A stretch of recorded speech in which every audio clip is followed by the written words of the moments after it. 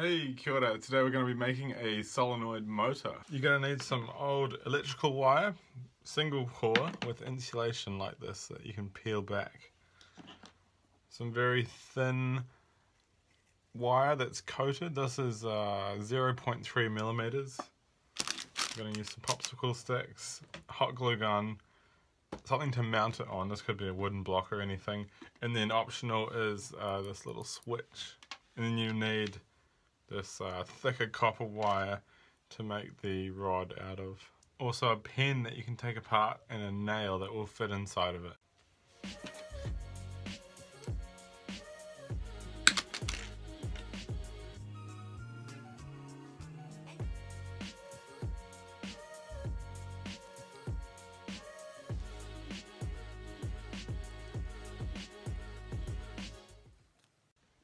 If you have a drill, use a drill, or else you can kind of burn a hole through the sticks using a soldering iron.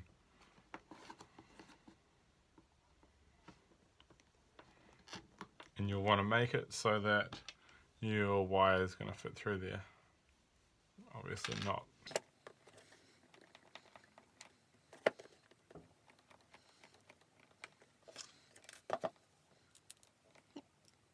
So you want to make sure that both of the bumps are going up when we're using the switch. I've made other designs, but that was for a different system.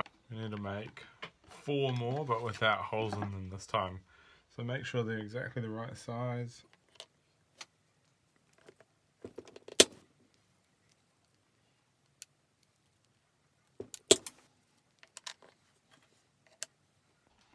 Now we can glue it on.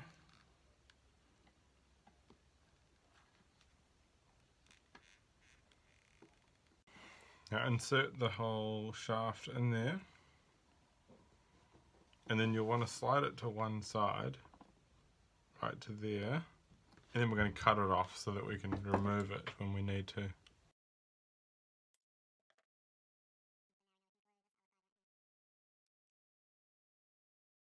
I'm going to use a coil that I already made before, so you're going to take your pen, cut it short, make sure there's a hole in there, and then get quite a big nail that's magnetic. Make sure it fits through the hole. I use my soldering iron again to make the hole big enough for the nail.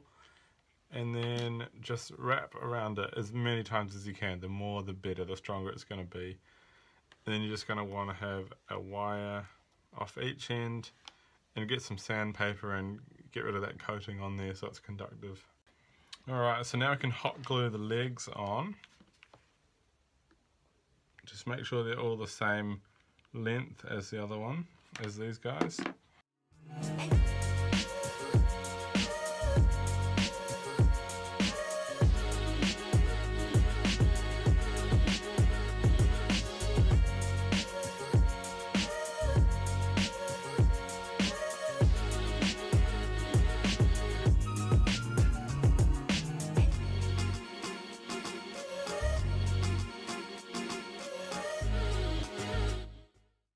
Stringy bits get everywhere.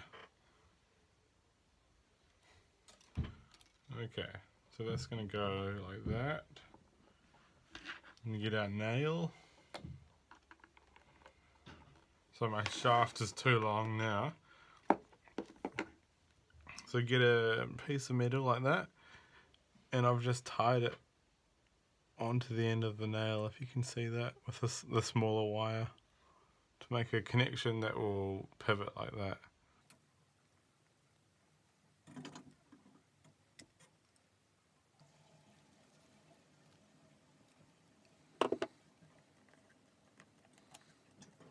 So once you've got something like that, where the hole's centered on the shaft and it fits freely on there, thread it round to there, and then you'll see that'll be your back and forth movement. So strip some of the insulation off of here, and that's what we'll use as spacers.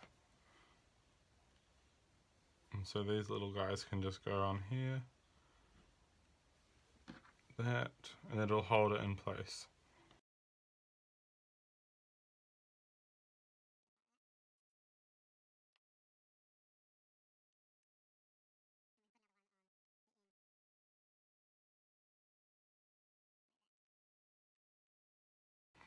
we have to find our distance where we're going to mount this. So we want the nail to fully come right in, but not touch, so right about there.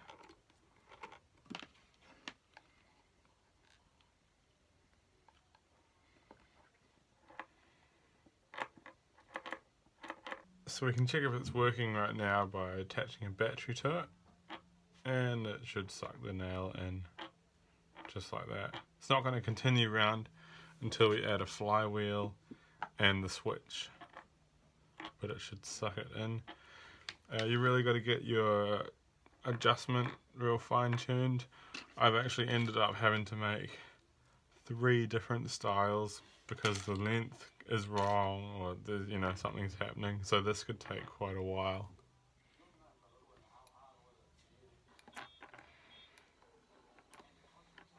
You want to get your switch placed so that it's only turning on once the nail's fully extended, so the electromagnet will pull it in, and then once it's near in, it turns off. And then to carry it around, you'll need a flywheel of some sort. So I've used a peanut butter jar lid, made a few scratches so the hot glue would stick to it, and then put it on. And it should rotate freely like that, clicking to pull the nail in.